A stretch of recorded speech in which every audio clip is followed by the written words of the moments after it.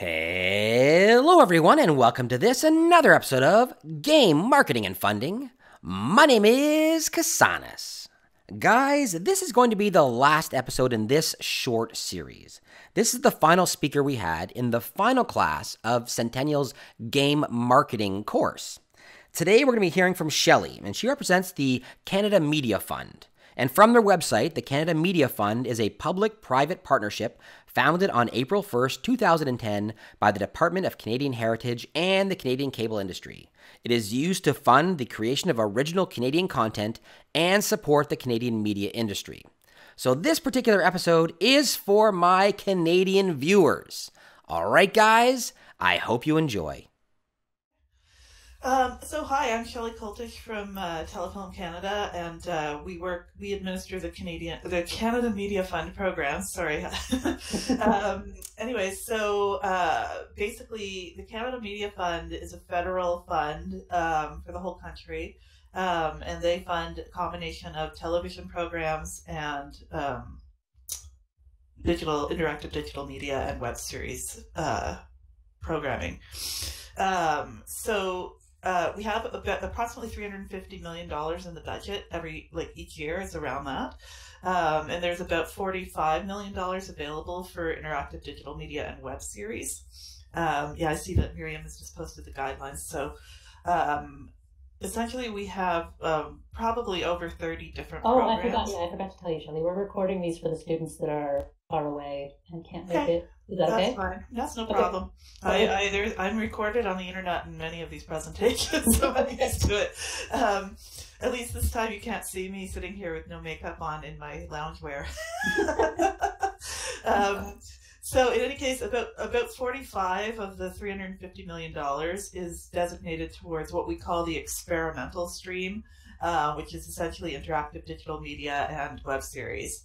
The bulk of the money, as you can then infer, goes to television shows. And that's mainly because the money comes from Heritage, but also quite a bit comes from cable subscription providers. The CRTC has them contribute a portion of their sales to go back into original Canadian programming. So the bulk of it does go towards television funding because of that. But the experimental stream is what you guys will be interested in, because that is, if you're a video gaming class, we do find quite a lot of video games in this stream.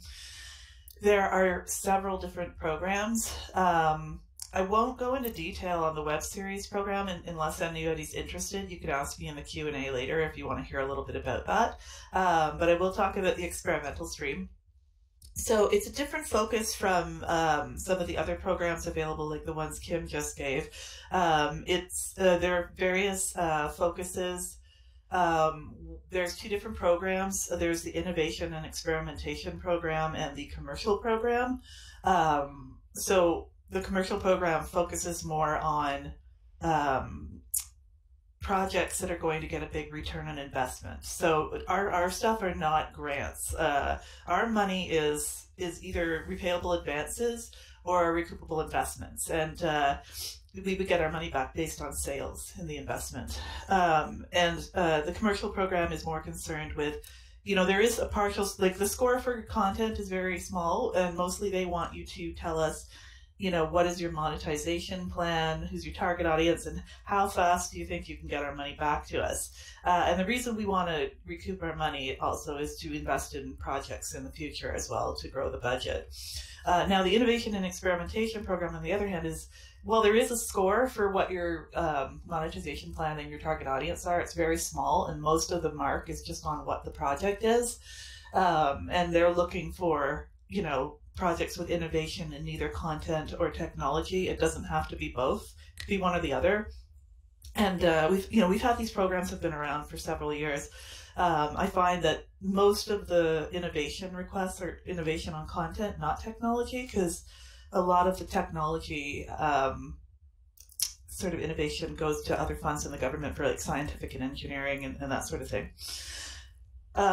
So those are the two main streams. And then there's also different stages. So we fund conceptualization, prototyping, and production. In conceptualization and prototyping, you don't have to decide whether you're going to innovation or going to commercial. It's before that. So conceptualization is the only one we have that's first come, first serve, that is not jury-based. And conceptualization is essentially you can get up to $15,000 to do like some R&D on an idea in its early stages.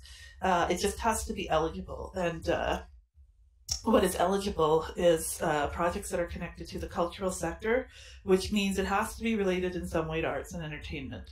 So video games are entertainment, so they're always eligible. But sometimes you're doing something that is not a video game. Like, you know, some people try to submit like a fitness app, for example, and we unfortunately, that's the health and fitness industry. We don't do that, or like business software or something like that. So you have to make sure that what you're doing is related in some way to arts and entertainment. So if it's not a game and you're not sure if it qualifies, it's always a good idea to call us and talk about it before you try to apply. Because the application has a lot of, nice. The application has a lot of work to do, and you don't want to, you know, go through all that work to prepare an application just to get a rejection letter at the end saying this is not eligible for our fund. So we're very friendly, and you know, we will talk to you. You can call us, you can email us, and we can talk to you about your idea and whether it qualify, and talk about which stage you want to apply in, because you don't have to go from conceptualization, prototyping to production. You can go straight to production if you already made your prototype, for example. So I'll go to the next stage. It's prototyping. And prototyping is, for example, you know what your idea is. You don't need to go through conceptualization because you already know very well what your idea is, and you're coming to us to build the fully functional prototype, essentially. And it should be something that you're not going to launch commercially at the end of the process. You're just, you know, going to do beta testing or something. And then, of course, production is when you have a prototype and you want to build the entire project and then release it commercially. I mean, even in the Innovation Fund, which is not commercially driven, we still expect you, obviously, to be releasing it at the end of the cycle of what you're doing. And then, you know, just back to who is eligible. So you have to be a Canadian citizen or a permanent resident of Canada. If you're a permanent resident, there's some little rules around that, and you should talk to us to make sure you're still eligible, because if you wait too long to apply for citizenship after you're eligible, you can become ineligible. But, you know, don't worry about that unless you think you might have a problem, and then in which case, again, call us and talk to us and see whether you're eligible to apply. The conceptualization program, you have to have never received funding successfully from the experimental fund in order to be allowed to apply, which I would imagine is all of you would be eligible for that program. And then also we don't allow individuals to apply, they can apply, but they have to incorporate if they get accepted so that we can contract with an incorporated company. So we don't fund nonprofits and we don't fund individuals. We only fund for-profit incorporations. So that's something that you want to think about. If you decide to apply, let's say for conceptualization, to just sort of work out an idea and get that small amount of money, you're going to have to think about how much will it cost you to incorporate, because if you are successful with your application, you're going to need to do that. So you can ask for, in all of our funds, up to 75% of your budget. You're expected to make a budget to show us what are your costs, how long is the project going to take, you know, what are people going to charge, and then you come out with like a budget number of what it's going to cost to do what you're doing in each stage. And you can never fund 100%. We will only fund 75%. And then there are dollar caps in each stage. So in conceptualization, the dollar cap is $15,000. In prototyping, it's $250,000. And in production, it's $1.5 million. And in production, you are expected to have your full marketing plan, your full marketing and promotion plan as a part of the production budget, which is why the cap is so high. How are these selected?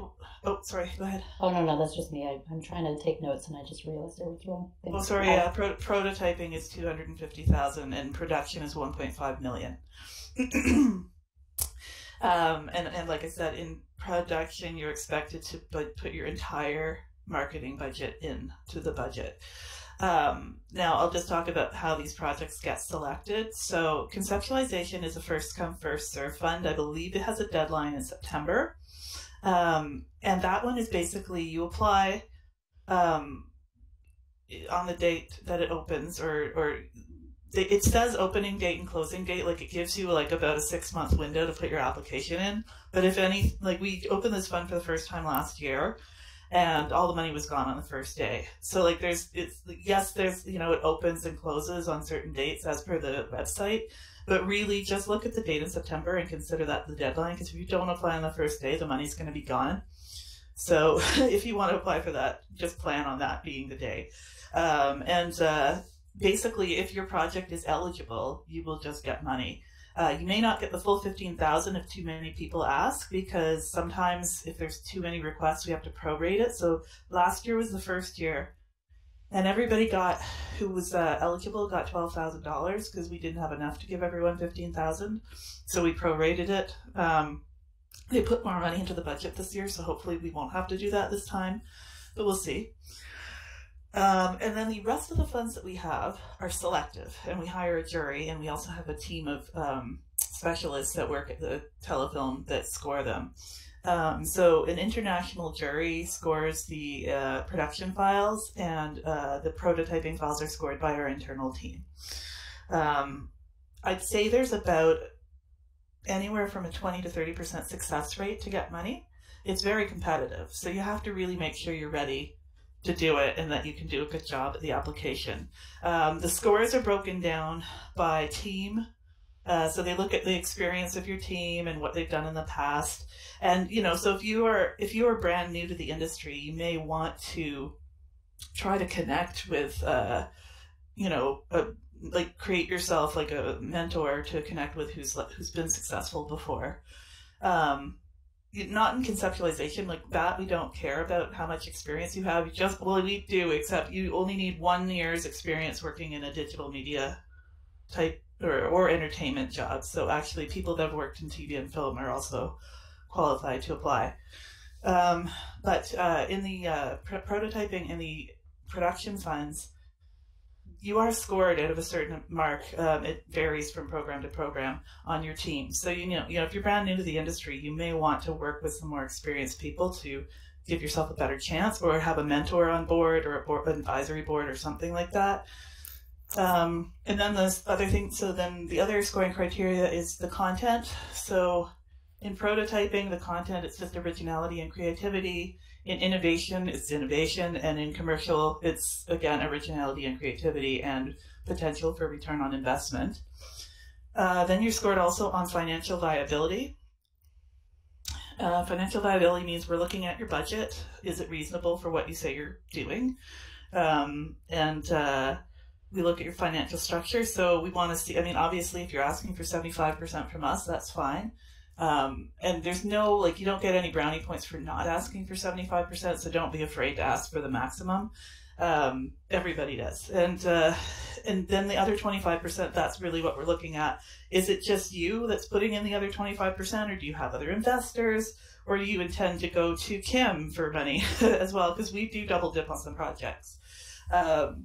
And then the fourth scoring criteria is called strategic positioning and marketing. Now, obviously, in prototyping, this is worth 5 points. It's not worth much out of 100 because we know it's early, but we still want to know that you know what your revenue model is and your target audience is. And, we want a little bit of a analysis of who are your competitors.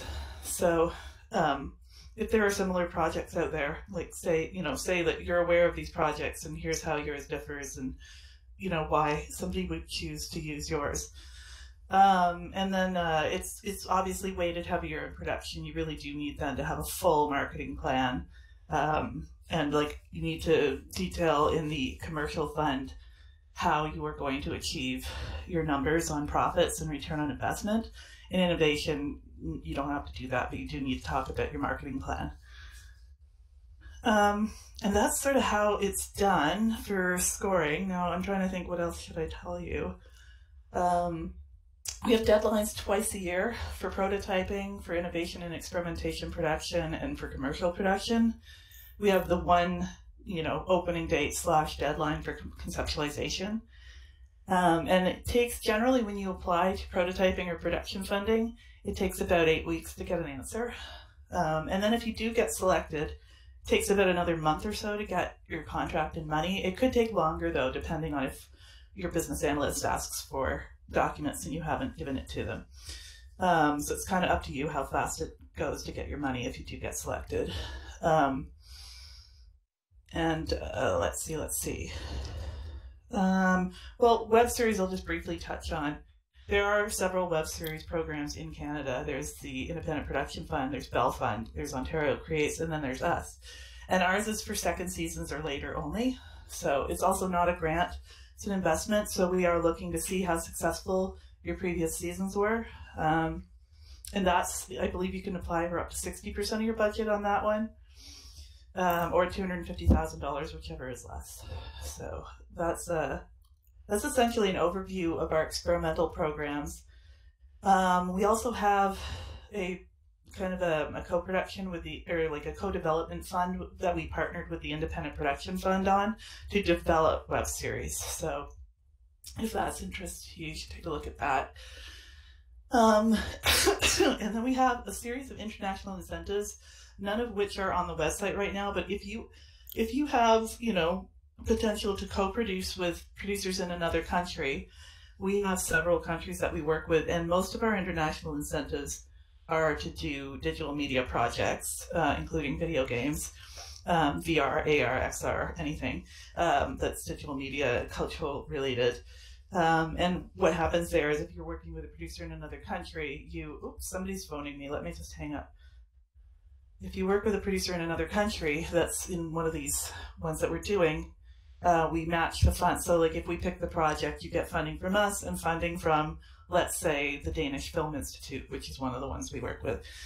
And then you have to split the costs between the Canadians and the Danish or whatever it is. So none of that is on the website right now because we launched all of our domestic programs on April 1st, but we kind of partner with those other funds throughout the year, and there's press releases that go out.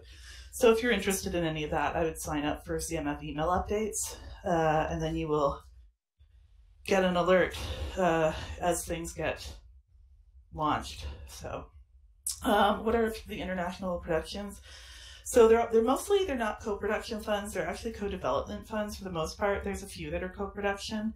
But the countries we've worked with that did digital media were Argentina, Northern Ireland, Scotland, Denmark, Luxembourg, Berlin, not Germany, but just Berlin, and New Zealand, Belgium, but only the Wallonia region of Belgium, which I never heard of until we had this fund. It's apparently the French-speaking part of Belgium. So, and I think that's, in Jerusalem specifically, not all of Israel.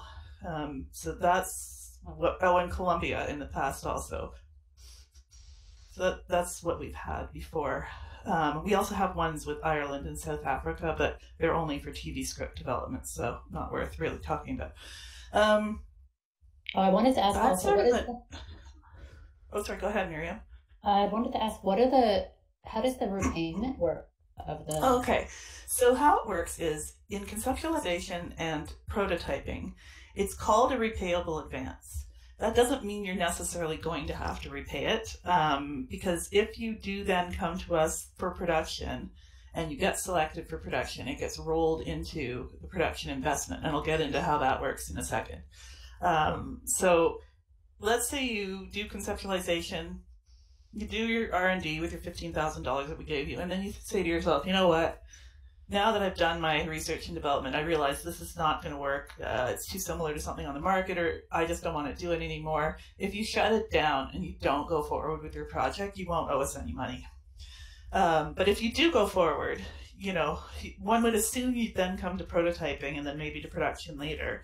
And if you don't get the money for those and you decide to keep going forward, technically you're supposed to repay us if you produce it even without us. But we also allow conversion to an investment. So if you can't afford to repay us, even though you want to do it yourself, we could become a minor investor in the project.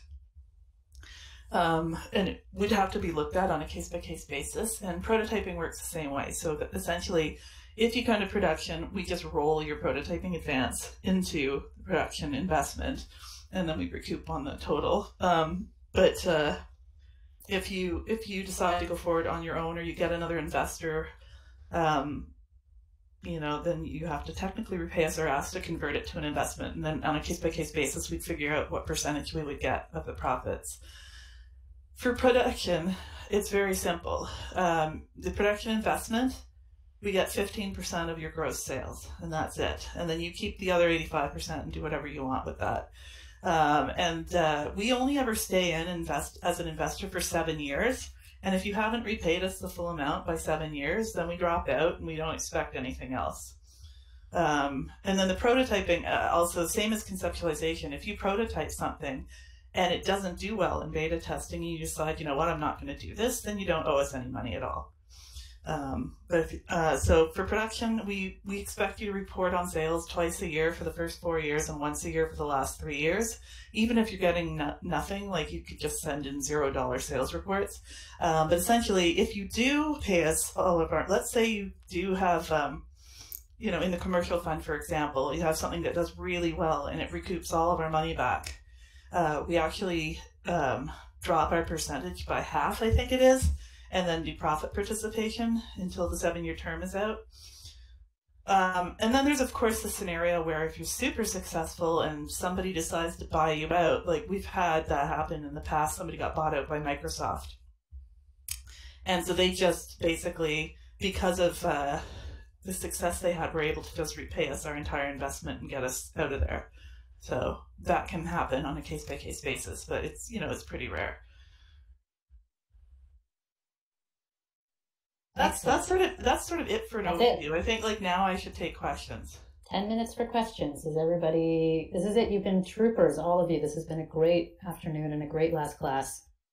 Does anybody have any questions for Shelley before we move on and enjoy our summers of self-isolation? Is this the last class? It is. This is my party class. My party class was 4 guest speakers, but everybody's been wonderful.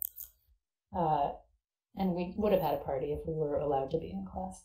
Oh, really? She says with tears in her eyes. Thank you so much. That was extremely clear.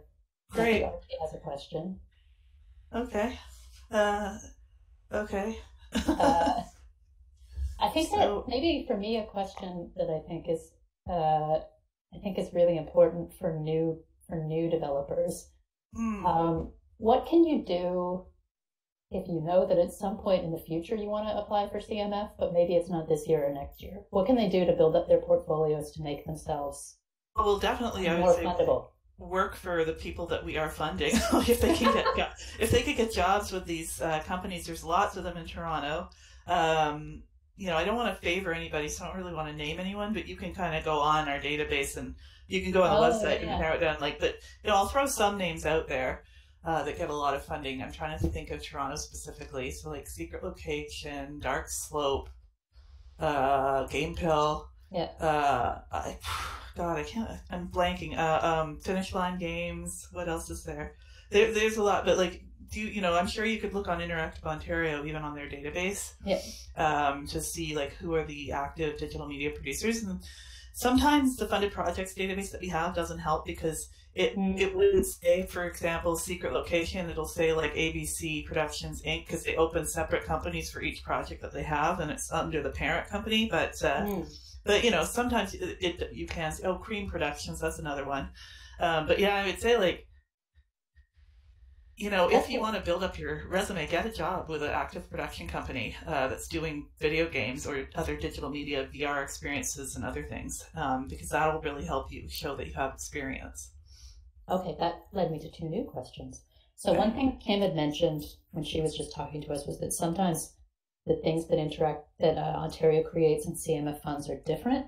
Can you talk a little bit about where those differences are? I mean, you talked about it a bit in your conversation earlier, but you want to just make it really clear for us? Well, so I think that, for example, Ontario creates out of their interactive digital media fund will fund educational stuff, and we don't fund e-learning or educational software. We will fund educational games if it's mostly a game. So like it's like a game to teach children math or something like that, it would be fine. But like straight up e-learning, like Rosetta Stone or that kind of thing, no. Okay. So that's one big difference. I'm trying to think, like generally though, a lot of what we fund would be similar. Okay.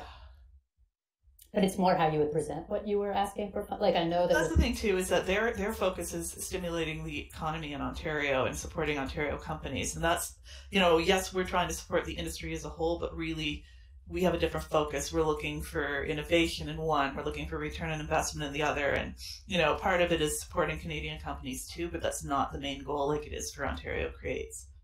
Okay, so when you're working on your applications for CMF, you need to be really focused on those two pivot points, not... Right, and we do, for each fund, we have a required documents checklist and the guidelines, which has the published scoring grid in it. So it's super transparent on what they're actually looking for in the grid. So you have to really read the grid and the guidelines. It says what the scoring breakdown is and focus on that. But the required documents checklist is one of the support documents that you download. As in addition to the budget template, you have to use our template. Don't make your own.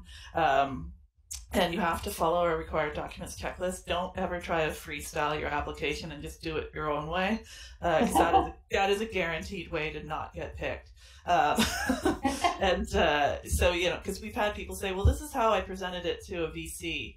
So I'm just going to give them that. And it's not in the format we need it to be in to score it properly. And it immediately just gets sort of tossed because it's not eligible, because it's not done properly.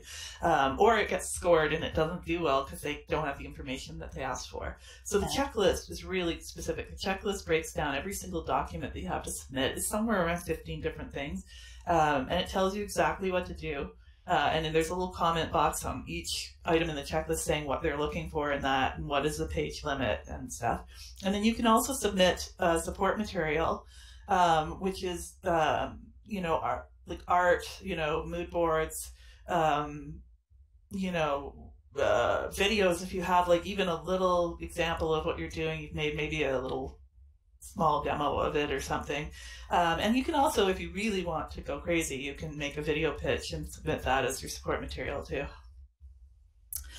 NFB, yes and no. So we can't fund NFB directly because that would be like the government funding the government, which is not allowed. But we have funded several NFB co-productions where they're a co-producer. We will not fund NFB's portion of the budget. So whatever NFB is going to do in the budget, they have to pay for that on their own. But we will fund the independent producer's costs. So if an independent producer is in co-production with the NFB, we can fund 75% of the independent producer's costs, but just not any of the NFB costs. And we funded a few things that are with the NFB. I have one more question, and then I think we're good.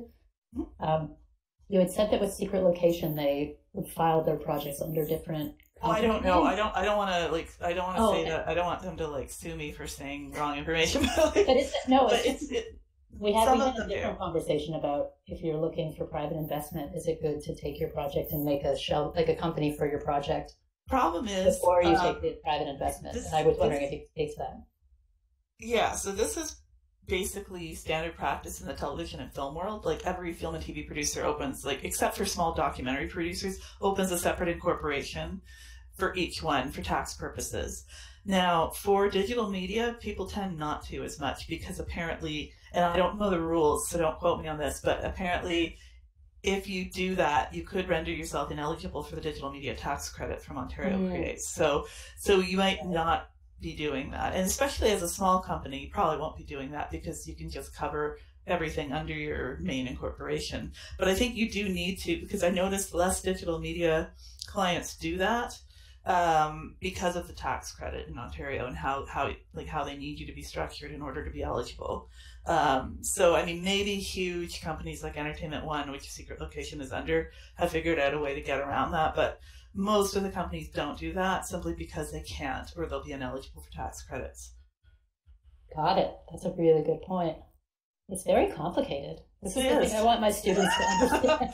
Yeah. Right before they there's lots of little summer, rules. it's extremely complicated, and 1 year is not Yeah. enough, or like one semester is not enough. I mean, like, if you're an idea person and you're not interested in getting into all this paperwork, like, you know, hire somebody who likes to do the business side to work with you. Mm-hmm. Find a partner. So, you know, if you want to just be all creative, all programming and that sort of thing, and not deal with any of this, you need to find a partner who likes to do this kind of thing. Because it's a lot of work. Is that like, there's also the accelerator program at the CMF. Is it a good idea for students? Right. Think about working with accelerators? Well, unfortunately, you can't unless you've been funded by us. So the Accelerator Partnership Program so far is only open to clients who have received production funding from us. Okay. And then you can automatically, on a first come first, that's why I didn't talk about it. You can automatically, on a first come first served basis, apply for $30,000 to work with Accelerator on our approved list. But you can also, if there's other accelerators that pop up that you see that you want to work with, you can approach us about working with somebody off the list. I have asked my the policy writers at the CMF, like, will they consider possibly to add, you know, qualified prototyping clients that we funded in prototyping? Because I kind of think you should probably be able to do it at that stage as well, because maybe you need help earlier on in the game. So far, no, but they're considering it. But yeah, unfortunately, it's not something you can apply for unless you've already been picked. Got it. Do you think that there's a value in students? I mean, the colleges are now all starting different applied research facilities as well, which I think are sort of like, I think of them as like junior accelerators, because you can learn a lot about it. Absolutely. I mean, I think that also, you know, going to things like Kim was talking about, like the game jams and just networking events, and there's, you know, various conferences in Toronto. I mean, obviously all of that has been kind of postponed during COVID, but you know, there was one called VRTO, which is all the virtual reality. There was the gaming expo. There's lots of stuff that they have in Toronto that's worth going to. You know, once they start actually doing it again, obviously. So yeah. Okay, there's 2 minutes left of class. Does anybody have any burning questions, or should I say thank you to Shelley and then thank you to everybody else who is here today, and wish you all a great, if quiet, summer, and hope to see you all in person in September. Last 2 minutes to get your questions in. And a big round of applause to Shelley, who was probably the most succinct description of the CMF I've ever heard in my life. Thank you so much. I tend to talk fast, so I got it all in there. All right. Well, thanks everybody. How do I get out of this room? Do I just click on my name or something? Do you see the little telephone that's on the bottom left-hand corner? Do I see it? There should be a little name, your name, and then like a gear wheel on the right, and then if you look right up that, there's like a telephone with an X over it. Next to voice telephone. Connect. I just see mute, deafen, and settings. Are you sure it's on the left? It is on the left for me, but I'm not in the website. You can also just close that browser window. Found it. Yeah. Okay. Thank you for the screenshot. I found it just before that. Okay. All right. Well, I'm going to go then. So, should I actually type my email address just in case you guys that'd be want great. to ask further questions? This is my email address. So, yeah, I work at Telephone Canada. I know it's confusing because the actual funding comes from the Canada Media Fund, which is a totally different organization, but we administer their funds for them and they write all the rules over there. So if you want to get in touch with me to talk about any specifics, or you think maybe you want to apply for conceptualization or something, feel free. All right. Thank you. Enjoy lounging. Okay. Bye. Bye.